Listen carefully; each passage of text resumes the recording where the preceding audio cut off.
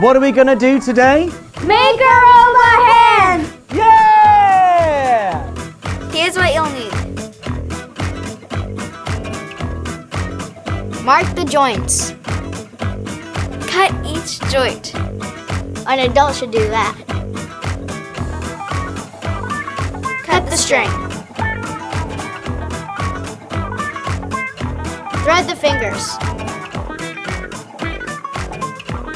Shake it down. Now pull. Loosen it up.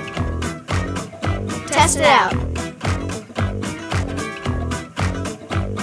Use some modeling clay. Line up your straws. Now give it a try. Our skeleton protects us, gives us support and helps us to move. A human skeleton is moved when muscles contract and pull on tendons, which are attached to bones. Engineers use this knowledge to make prosthetic limbs and robots.